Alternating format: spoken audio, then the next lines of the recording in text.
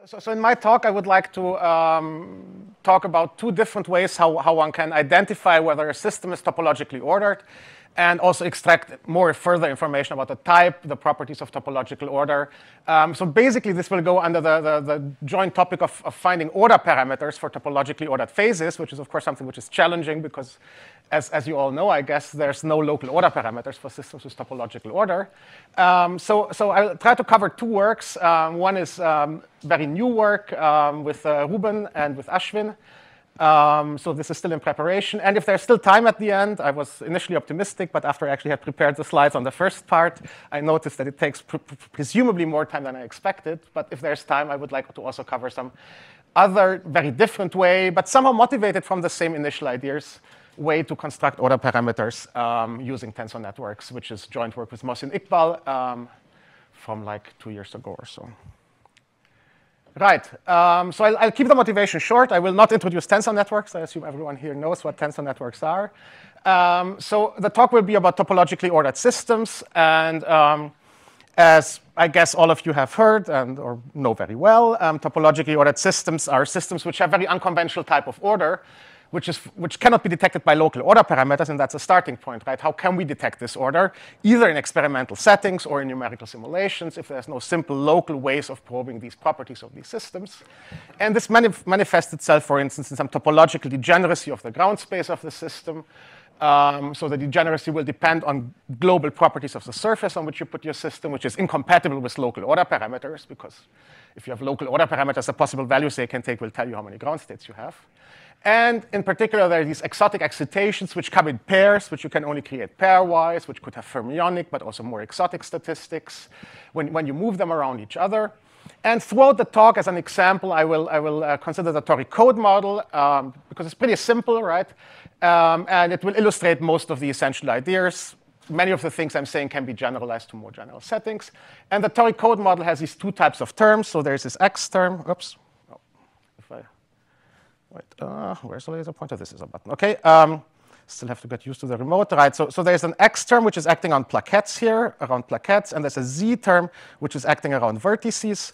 And what the Z term does, it enforces that all configurations in the systems are closed loops. So whenever I put a red loop, that's a one state. So the ground space consists of closed loops on this lattice. The spins are sitting on the edges. And the X term ensures that I get all loops with the same weight. So the ground state is a superposition of loop patterns. And now what we're interested in, of course, if we actually have a toric code model, and we're sure we have it, there's not so much to probe, but we will take this as a starting point.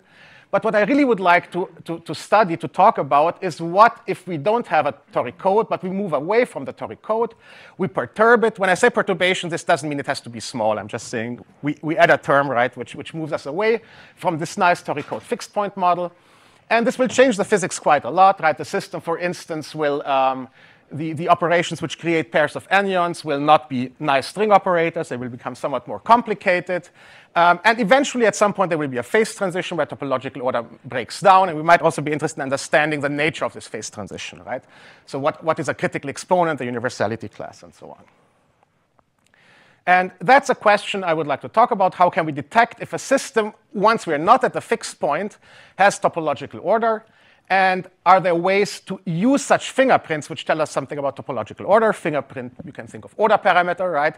Can we use them to extract additional information, for instance, critical exponents, critical behavior? Right. So if we look at the toric code model, one characteristic feature we have is that to create excitations, we have to act with a string-like operator here, right? So we have this operator which, well, that doesn't work well. Which acts as with a string of x's. And what will this do? It will flip the spins along this edge. So if you look what we had some configuration. We flip it, we get a new configuration, which is illustrated on the right side. And this configuration has some defects indicated by these green dotted circles, where the lines are not closed, right? Either I have a line which ends, or I have three lines meeting, which is not a closed loop constraint. So these are the anyonic excitations which we can create in the system. And now this can be used as one way of saying the system has some topological properties. We can look at these string operators and compute their expectation value in the toric code ground state. So that's an operator creating a pair of topological excitations. And you can quite easily see that if you put such an X string operator, the overlap with your original state will be 0, right? Because your ground state only has closed loops. Now you have open loops somewhere. So that's an orthogonal state, but also from a more conceptual perspective, you're creating a pair of topological of anionic excitations. There's excitations which are topologically distinct from the ground state. This should be orthogonal to the original ground state. And you can do this with both types of excitations, with X excitations and with Z excitations, which are the dual excitations, which in the dual picture would break loops on the dual lattice.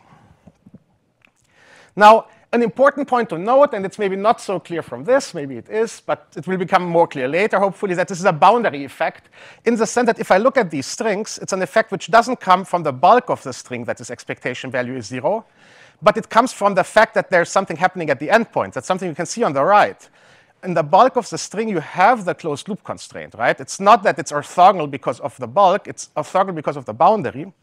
So the wave function is only affected at the end of the string. On the other hand, if I would put a closed loop of X or Z operators, these will have expectation value 1, even on the torus, around the torus, if I pick the right ground state.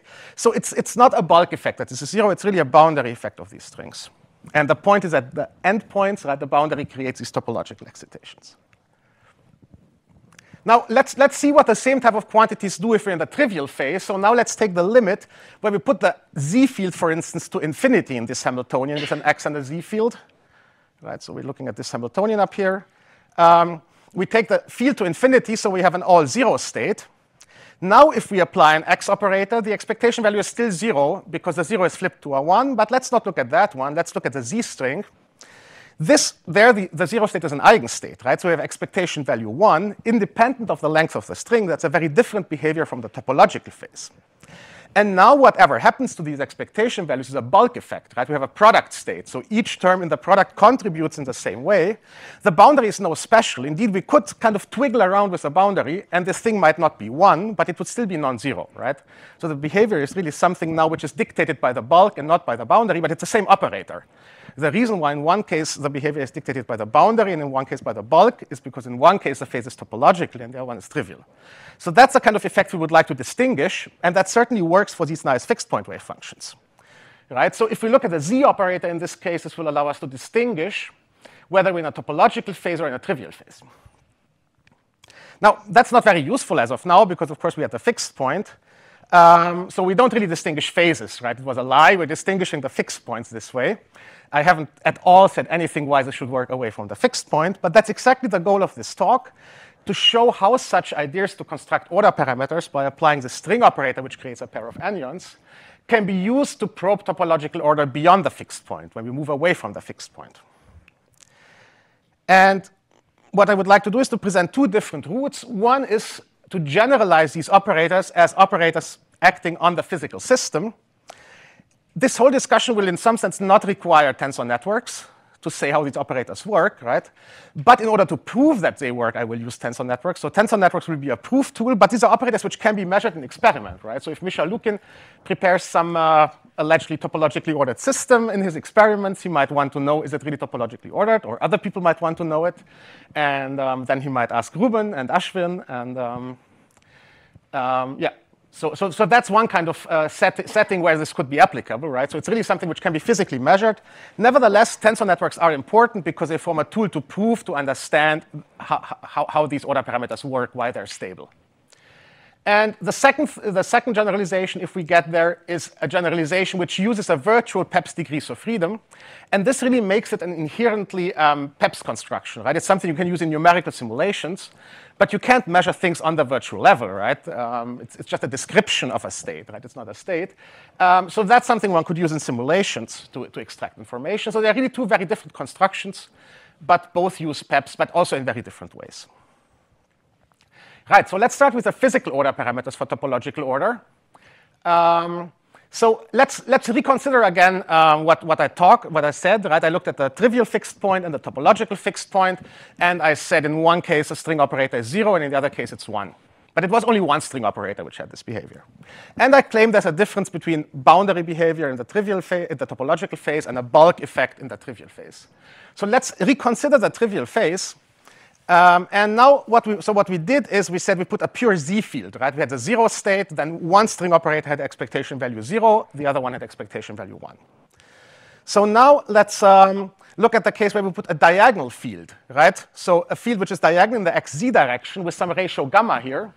What will happen then? Well, our state will be diagonal, right? So it will be the state theta here, which is somehow diagonal in the xz plane, which means that if we compute the expectation value of either of these operators, the state will not be an eigenstate, right? So we will get some expectation value lambda, which we then get to the power of L.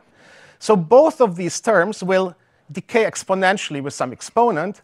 But again, in both cases, it's a bulk effect, right? It's not an effect coming from the boundary. Every spin contributes equally, which is exactly why we have this exponentially decaying behavior. Now, again, another way to see it's a bulk effect is that we get the same effect for closed loops, right? It doesn't matter if the loop is open or closed. Now, of course, measuring the thing for a large L is not practical. It will decay exponentially to 0. So it's not clear what we're looking for. So what we would like to do to see the pure boundary effect, or actually what we want to see is that there's no boundary effect here, we should divide out the bulk effect, right? So what we should do is we should measure this expectation value of a string operator, but then subsequently divide it by the expectation value, which we get from the periodic boundary condition case. So when I write tensor L, that's a finite string. Tensor N is supposed to be a string going around the torus. You could think of other closed loops if you think a torus is not very experimentally feasible. Also, Ruben yesterday told us that you can do tori in experiment. Then you could do a closed loop, but then like this, right? But then the proof will not work so nicely. So let's look at a loop around the torus. So if we want to really see what is going on in the system, we should mod out this boundary effect, this bulk effect, to see if the boundary effect forces it to be 0. And in this case, if we divide this out, we always get the same lambda. So we get expectation value 1. So what we're looking at is the expectation value of a finite string with ends divided by a closed string without ends normalized per unit length. This mods out the bulk effects, and this means that there is no boundary obstruction. So this is 1 in the case of the trivial phase. Now let's look again at the topological phase.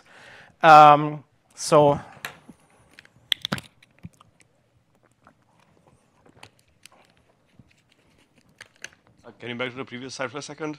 Sorry? Can you go back to the previous slide for a second? Sure.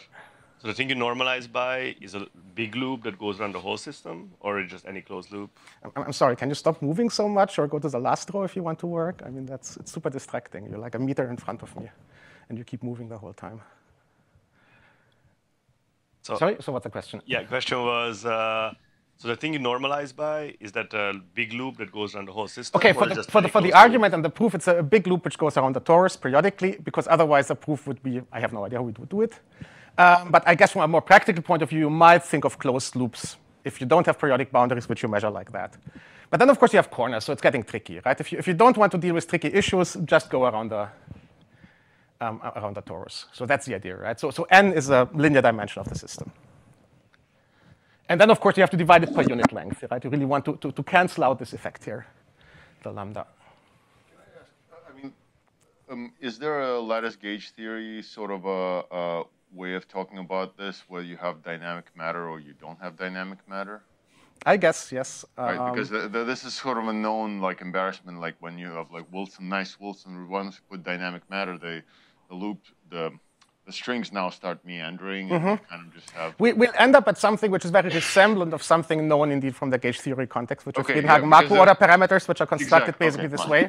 I'm hesitant to claim it's the same. Also, I'm not an expert how it's constructed in the gauge theory context. But I mean, we don't have a gauge theory here, right? We have something which in some way can be mapped to gauge theories, but it's not the same. So one has to be careful saying it's the same. But of course, there's lots of analogies, right? So it's very analogous indeed what we're doing in the end to these Friedenhagen-Markov. In what sense is this not a gauge theory? Sort of toric core, I thought, was a Z2 gauge theory. At least some of the tori. Okay. Yeah, well, there's some mappings to gauge theories, right? I mean, there's no gauge symmetry, right? There's no symmetry which is enforced by the physical laws. No. But it's a bit of a matter of taste. Some people would claim it is. That's maybe more reasonable, yes. Also, but the matter is not explicitly there, right?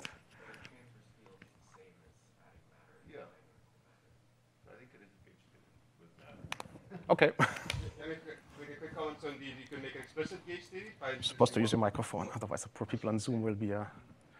Just a quick comment. Yeah, so I agree that if you add an extra kind of qubit to explicitly make account for presence of matter, the model is really Z2 lattice gauge theory. And then it's really the Friedenhagen-Markov string order parameter. Yeah, okay. And so our goal was to kind of see whether there's a rigorous reason to think that order parameter should work, or whether it's just a perturbation theory argument. Okay. Yeah, thanks. Yeah. One more question. I mean, I suppose this only works for translation invariant states. So could you maybe generalize? I don't think so. No. Okay. you get a different result from Maybe we should discuss this after I explained how we prove it, and then we see if I use translation invariance in the proof. I was going to suggest. I don't think I do, but of course, in some sense, there will be some uniformity condition entering somewhere. I think that's clear. But I mean, for now, this is still the RG fixed point, right? It's not that I actually moved away from the RG fixed point. I just took a different RG fixed point. But what I wanted to say is that this is equal to 1 is actually a bit misleading. By the way, second nice effect, now both things are equal to 1, right? Before one string was 0, one was 1. So it was just because I looked at a very, very special case. That's a more kind of general case. So this already points out that we should indeed take this quotient, this ratio, right, of closed to open loops maybe. And now we can ask the same in the topological phase. What happens when we move away from the fixed point? And then what will happen? Well, what we know is that if we change some parameters mu in our Hamiltonian, the ground state will change a bit. And this can be approximated very well by a low-depth quantum circuit, right? That's basically using a tool called quasi-adiabatic continuation and then like discretizing, trotterizing. It's approximate, but it's a very good approximation. And what will happen is that this quasi-local evolution will start to widen these strings up, right? They will also get more complicated. They will get pretty complicated operators because they're evolved by some low-depth quantum circuit. And this complicated string Sx still creates a perfect pair of anyons.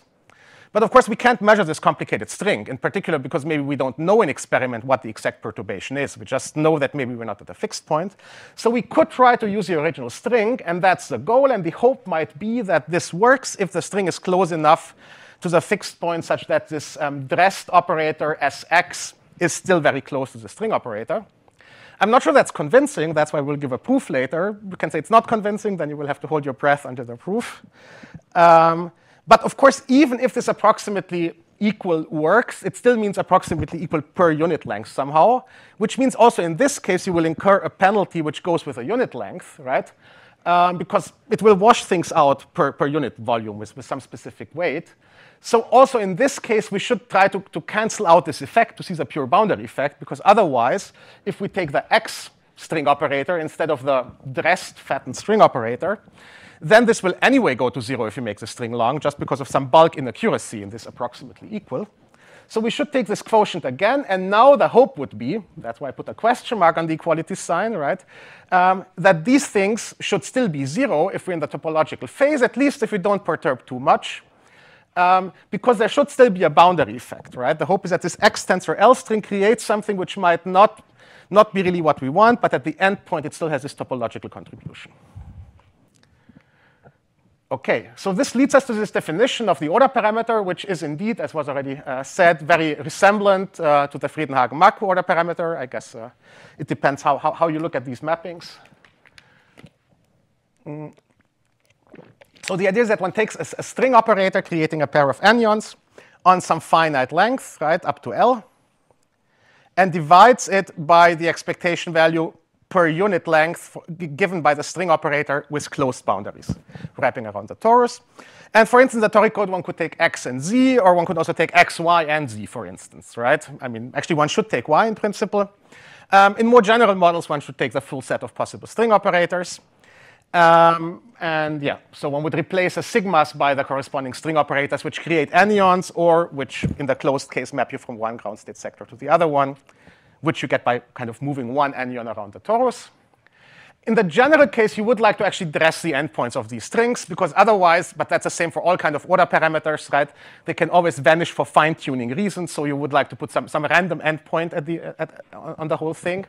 And then, of course, one might want to argue, one could argue how big does this endpoint have to be relative to correlation length, such that you get a notable signal or not. But that's something to take into account. Ruben. There's nothing better than your co-authors asking questions in your talk. No, actually, just even more annoying. I just want to make a quick comment. Actually, no, just for completeness, because we discussed the Friedenhagen-Markov order parameter similarity, I just wanted to point out that there's also the work by Gregor, Hughes, Mersner, and Sondi, who literally studied this object in the toric code for the field. So the order parameter has appeared as such. The goal here is to, again, kind of show that it, like, or analytically try to show that it works or not. Right. I just prepared the talk the last day, so there's no references to the relevant literature. I was indeed hoping to probe Ruben yesterday, but he showed up just in time for his talk, so there was no time. Good. Right, so what do we know about this order parameter up to now? We know that it's 0 at the fixed point in the topological phase, and it's 1 at the fixed point in the trivial phase. We don't know what it does above, in between, but of course the hope is that we can show that it's stable 0 in some neighborhood of the topological phase, and that it's stable 1 in some neighborhood of the trivial phase. And that's what I'm going to discuss. In particular, I will discuss the stability in the topological phase in the neighborhood of the fixed point. Right, so how do we go about showing it's stable in the topological phase? Well, we will use tensor networks. It's a tensor network workshop. So we will do this using tensor networks. And the key point here is that if I use a tensor network to describe topological phases, such as a toric code, the tensors which we need to use to describe the system will have an entanglement symmetry. This is very well established by now. If you write them down exactly, they have a symmetry in the entanglement degrees of freedom. If you simulate them numerically, you can afterwards show that such a symmetry shows up, or you can enforce such a symmetry without changing the state. And the symmetry is of this type. So it's a symmetry where we multiply all the virtual degrees of freedom with some symmetry operation, in a way that it cancels out, right, if we put things together. Or alternatively, so this, for instance, would be like a Z operation, which could be a Pauli Z, but for higher bond dimension, it would really be a Pauli Z times some identity matrix, right? So there's a +1 and a -1 block. And one can rephrase this equation by putting the Z's on the other side of the equation, and then it tells us that if we have a string of Z operations, we can pull it through a tensor, and that's exactly what links it to topological order, because then we can put such strings of Z's along, say, the torus in a loop, and this will give the different ground states. And because these strings can be freely moved because of the symmetry, they're not anywhere specific, right? So there's no local way to tell the ground states apart, yet it turns out there are different ground states. And we can use it to model anionic excitations. So for instance, putting a string of these, the string will have 2 endpoints. These 2 endpoints form excitations. And again, the string can be moved. So really only the endpoints are something which can be detected.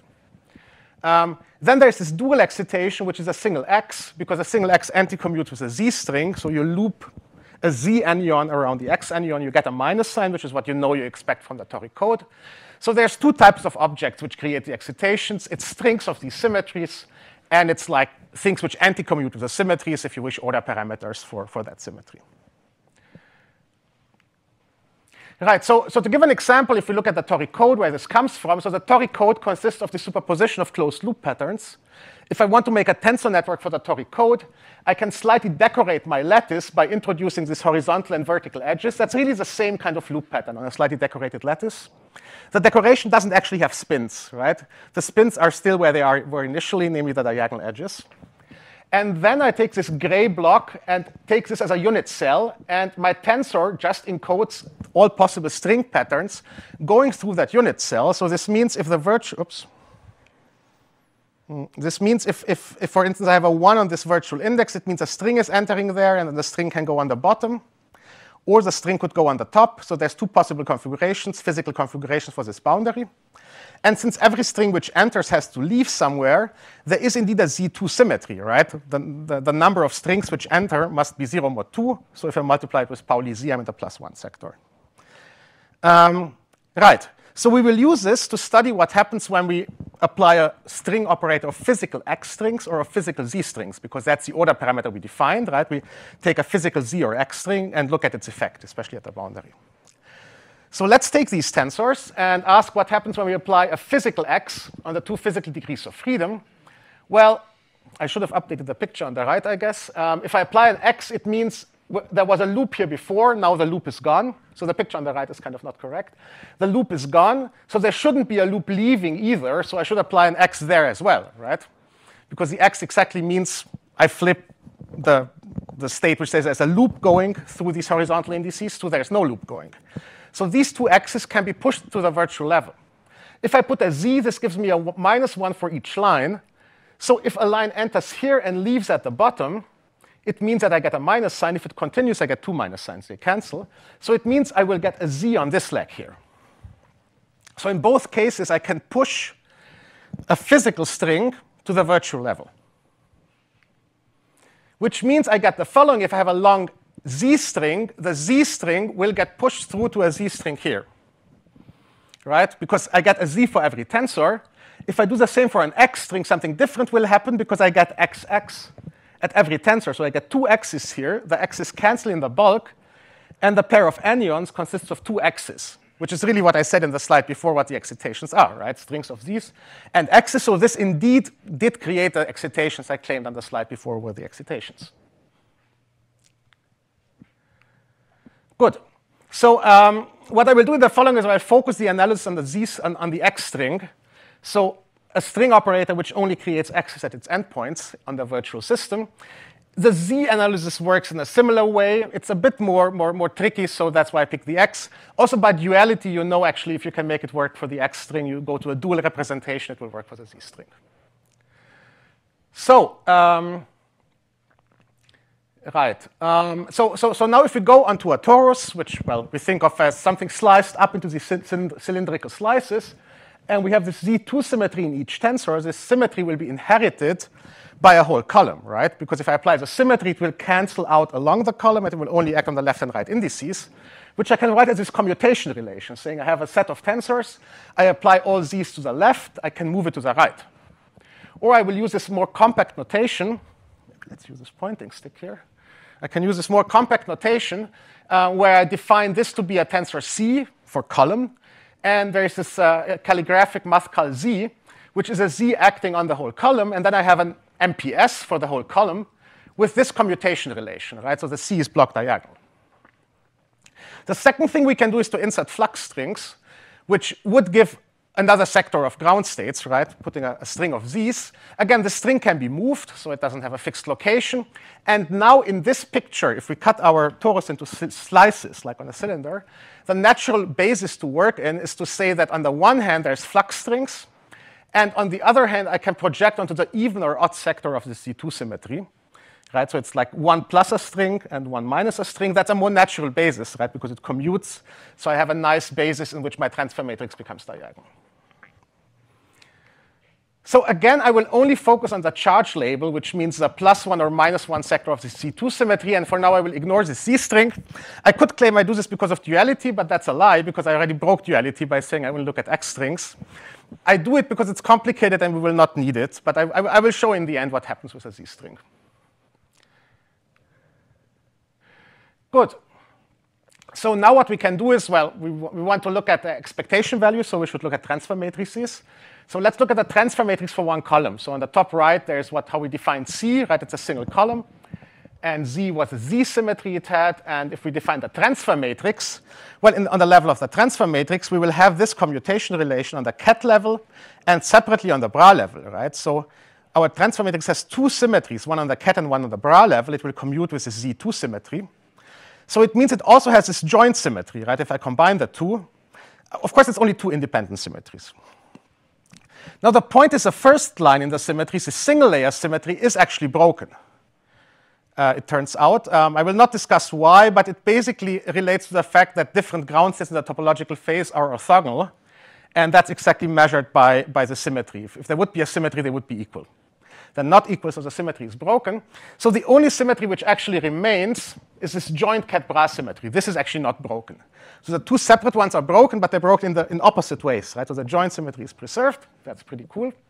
So if we have a symmetry and a matrix, and we know the eigenvalues of the transfer matrix are important, well, what will we do? We will use this double layer symmetry, which has eigenvalues plus and minus 1, to label the eigenvalues of T.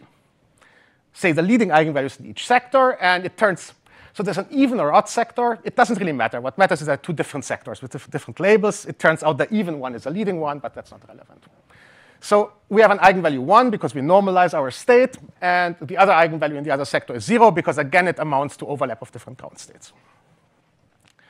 So now we can use this picture of eigenvalues of the transfer matrix labeled by sectors to analyze what happens to our string order parameters.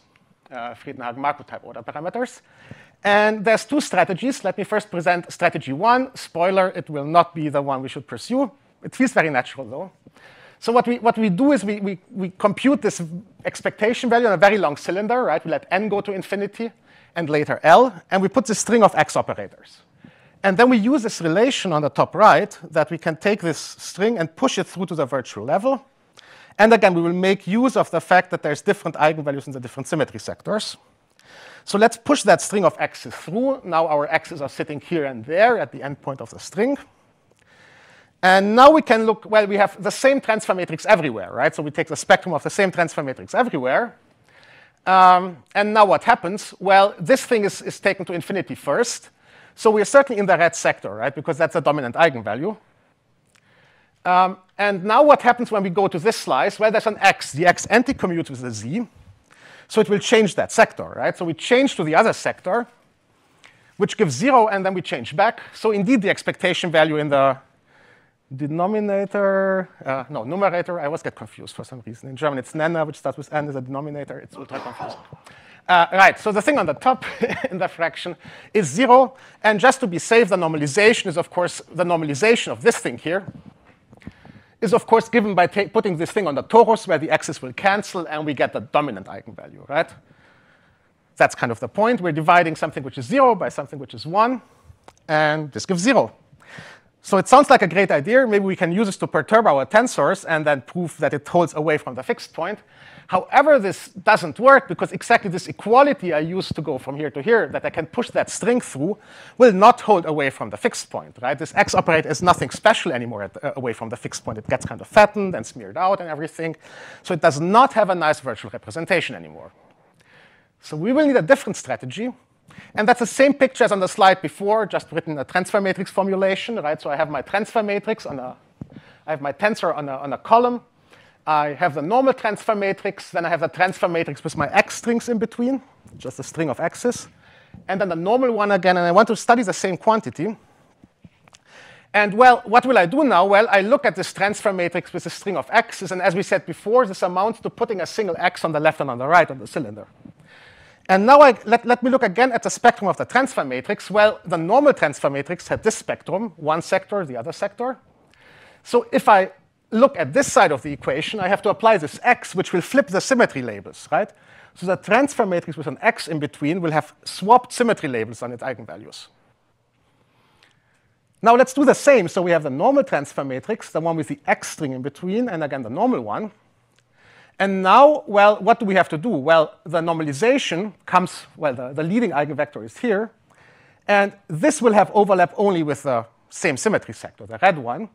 So again, we get 0, whereas the normalization is given by the leading one. So we divide 0 by something non-zero, by 1, and we get 0. So you would say that's exactly the same as I did before. It looks like the same picture. The only thing is that instead of saying there's an x which swaps sectors, I swap the sectors in the transfer matrix. Yet it makes a huge difference because this strategy is stable against perturbing, changing the column tensor. So why is that? Well, let's imagine we smoothly change our column tensor because we changed our Hamiltonian. And let's assume it's smooth. I will discuss this on the next slide, why it should be smooth. And it's a smooth change which preserves the Z2 symmetry, which indeed, if we evolve our system with like a quasi-adiabatic evolution, we only apply a finite depth circuit on the physical system. So the symmetries on the virtual system should indeed not be changed. So if we have this effect, what will happen? Well, we have the transfer matrix, the spectrum of the transfer matrix, if we change C smoothly, right? C contracted with C bar. If C changes smoothly, the transfer matrix changes smoothly, so its spectrum changes smoothly. So the spectrum will change somehow smoothly at some point. I mean, it's normalized because we normalize a state, say. At some point, maybe the leading and subleading, the two eigenvalues in the different sectors change their ordering, but it will take a while. The same for the one dressed with X, right? They will change, but it will take a finite amount if that change is smooth until they actually cross. Which indeed means that if we look at this order parameter, right, which we can re-express as just the trace of the transfer matrix with and without X, what we will have is that we have this dominant sector which stays dominant for a while. So it means the numerator is given by this lambda e eigenvalue, whereas the denominator is given by the normalization, which is a green sector, the odd sector, which is larger, right? So what we have is that we're dividing lambda e by lambda o to the power L, right? So as long as we're in this regime where they don't cross, this will go to 0. And this will work for a finite radius if the change in the C is smooth in a good way. I will say in a moment what a good way means. So indeed, it means that the fact that this order parameter is 0 at the RG fixed point in the topological phase, is a property which is stable in a finite region around that point, assuming some nice change. Now here comes a subtlety. If you write down these bounds, you say something changes smoothly. There's two issues. If C changes smoothly, there's still the issue that the change in the eigenvalues will depend on the size of the matrix in some way. And well, this is a transfer matrix of a 2D system, right? So its size grows exponentially in the circumference. Also, if you change each local tensor in the 2D PEP smoothly, the whole column will change faster and faster as n goes bigger. So we're actually not in this scenario where this C changes smoothly. This is a valid proof in 1D, but we're in 2D and we blocked, right? And these columns are getting bigger and bigger. So this really will only work if the bond dimension of the C is finite and it changes smoothly in the change of my Hamiltonian, right? So how can we get this to work for PEPs? And it turns out actually it's surprisingly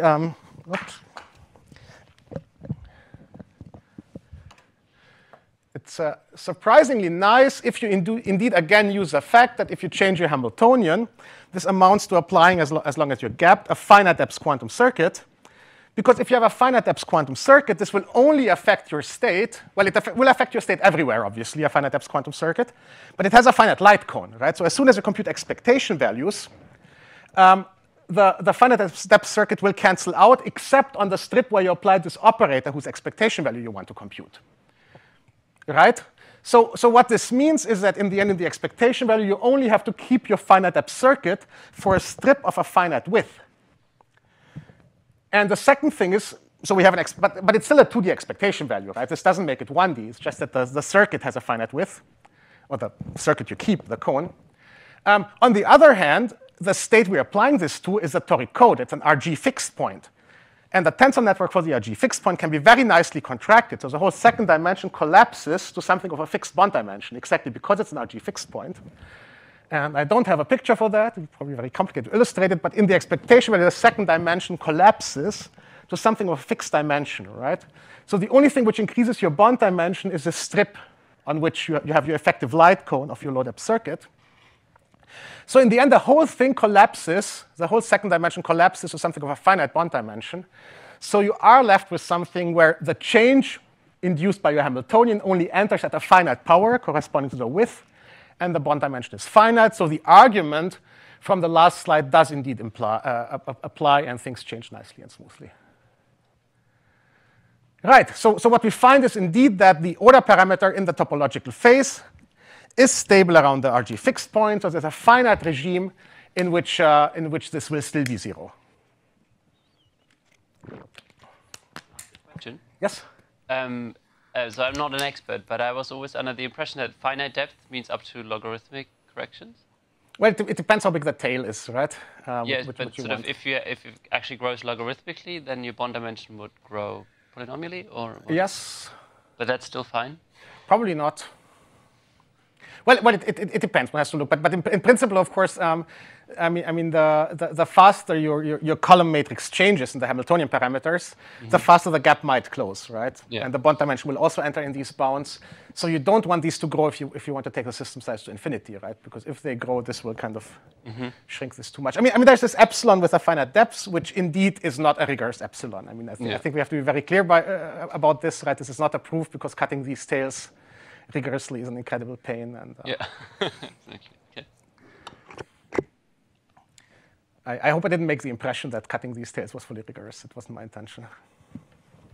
But I mean, once you assume that you can go to a finite depth quantum circuit instead, then everything else is fully rigorous.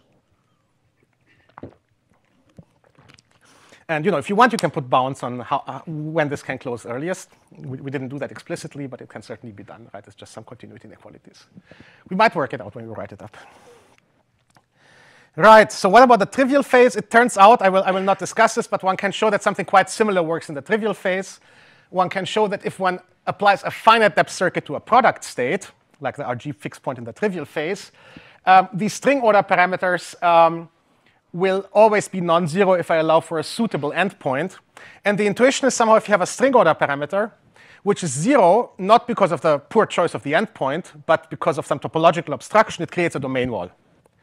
which really means you must have long-range order in the state you apply it to, right? And we start from a product state with a finite depth circuit, there is no long-range order. So that's the reasoning. And of course, suitable endpoint really just means that any random endpoint will do. Also, of course, it could be that very small endpoints only create a very small signal. That's always possible, right? If you have a very large correlation length, you might have to choose an endpoint on that order to get a noticeable signal. That's indeed something, of course, one has to be careful with. One divides two numbers, right? And if you actually measure this experimentally, and the denominator has like is very small, then your error bar might actually make it very unclear if this thing is 0 or non-zero. But I will show in a moment that it's actually much better than one might be concerned with. I mean, one thing you can definitely see is that the denominator for the denominator, the same argument will hold close to the fixed point, right? The spectrum changes very, very slowly for all things. So you know you divide by 1 at the RG fixed point in the topological phase. So you will divide by something which decays very slowly if you're close enough to the toric code. Right? So it's not that this is completely out of control. There are clearly cases because you divide two numbers where you get a very big error bar. But it won't happen close to the toric code, right? Because everything changes smoothly. So if you're close enough experimentally and you want to make sure you are, you will divide one number which is strictly 0 and one number which is pretty big. So it's not a general concern, but it's something to keep in mind indeed. So in a real experiment, you would also have decoherence, so your state wouldn't be entirely pure. So could you put in another axis here with the purity, and do you know how it would look like? I mean, my feeling would be that once you get thermal, you always get a doping with anyons in some sense, right, like charges or so, and this will typically break the topological order. So then it would become immediately 1, or 0? Probably not, no. I mean, everything is smooth. I think you can use the same argument that things behave smoothly. I mean, one tricky point about this order parameter is, of course, it's supposed to be exactly 0. So if it's just very small, I think one thing which would probably happen is that suddenly you get a non-zero contribution from the endpoints because they're not topologically distinct from the ground, well, not ground state, but thermal state, but almost topologically distinct. Right? I mean, what this is measuring the topological phase is that there's an orthogonality constraint coming from the endpoints. If you're not strictly orthogonal, you will get a very small signal. I mean, the eigenvalues of the transfer matrix will not give you small signals all of a sudden or so, but I think the endpoints could. My suspicion would be if you go thermal, you will probably get a small signal from the endpoint, because say your endpoint is a charge, right? But your thermal state has a low doping with charges, so if you have a charge at that state, you're not orthogonal to the original state anymore, because you have a fluctuating charge there. So my feeling would be it would get non-zero, but really from the end as an endpoint effect. So you also needed the Z2 symmetry for the argument. So is the idea that any physical perturbation that you would add would preserve the Z2 symmetry? Well, okay, maybe I should have added a picture. So if you have an MPS, PEPS, whatever, with a symmetry on the entanglement system, and then you add a finite depth quantum circuit, which we do, right? This is like adding an MPO layer. This will not change the symmetry because you don't even touch these legs, right? It stays all the way it is. It's just that you apply an extra layer, you increase the bond dimension through the circuit, but you keep the original symmetry, tensor with an identity on the rest. But the sector labeling stays the same. I mean, if you want to do it cleanly, you shouldn't change your bond dimension, so you really want to rewrite this circuit as something which does the identity initially, and then you change it, but it always keeps the bond dimension fixed. That's probably a cleaner way to do it, because otherwise, indeed, this continuity argument for operators which even change their dimension wouldn't work.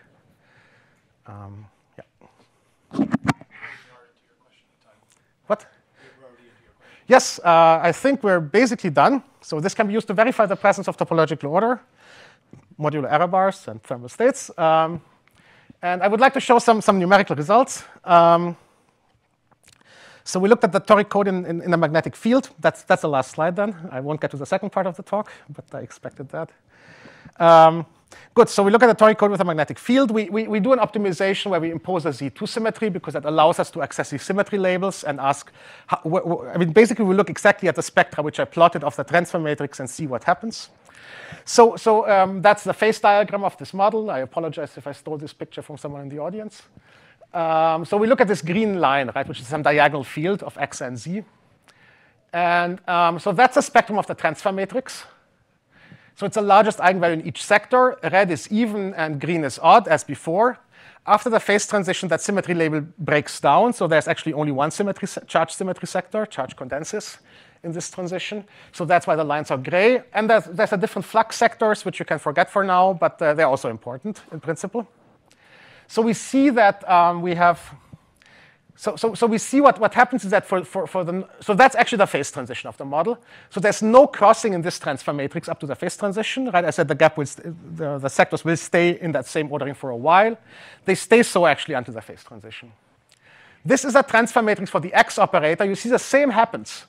The gap actually only closes, so there's this green, okay, one thing you see is here we have the red sector leading and the green sub leading. Here it's swapped, which indeed we said, right? Then these eigenvalues change, and again, only at the phase transition this breaks down, which indeed means this order parameter will be 0 all the way to the phase transition.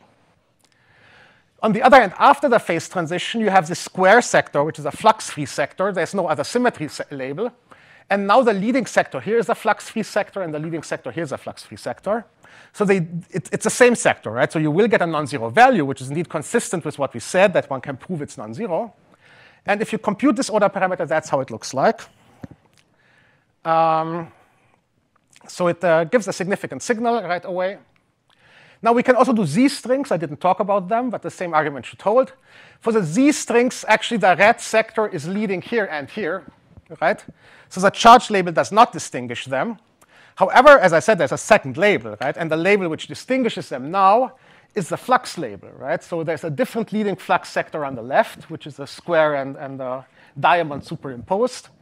And with a Z string, you have a different sector label. So again, you're orthogonal. Now not the color label, but the flux label, the shape label. And again, after the phase transition, so only at the phase transition this closes. And now suddenly, actually, you shouldn't look at this sector. You should look at this one, because that's the matching sector with this one. And that's the order parameter. The reason why it's noisy is really that we figure, I mean, the data is not optimized for this purpose, but we're really filtering a signal which comes from a super small eigenvalue of the transfer matrix, right? It's not what a variational simulation will optimize for. That's a completely irrelevant effect in some sense. One notable thing is actually also that you see this number here, this number here is by what you have to normalize, right? That's the decay of the string per unit length in the topological and then in the trivial phase, and you see this stays super close to 1. You can indeed know what the asymptotic value is, because then all spins are aligned in a somewhat diagonal direction, and that should be 0.85 or so. On the other hand, this is a string which condenses. For the Z string, that's a decay with a distance. This is super small, right? You will not be able to measure this reliably experimentally, presumably, because you're dividing two extremely small numbers, even for small l, right? It's this number to the power of the distance. I mean, it's 2 sides per L, but anyway, half the distance. So that's a confined anion, but it's maybe not so surprising. If you want to see that it doesn't do much to the ground state, better pick the string which, if you know what's going on in your system, which corresponds to the condensed anion. OK, that's it. Let me stop here.